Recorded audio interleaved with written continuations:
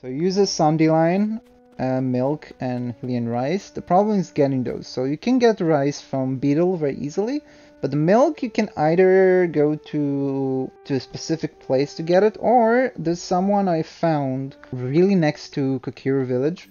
Here, this is the stable. This is Kakuriku village. You go down this road until you reach a bridge. There's a stable here. There's a chance for someone with cart to be in here, right next to the stable, and he sells you some ingredients. You can get all the ingredients you need from him, beside I think the dandelion, but you should have a dandelion.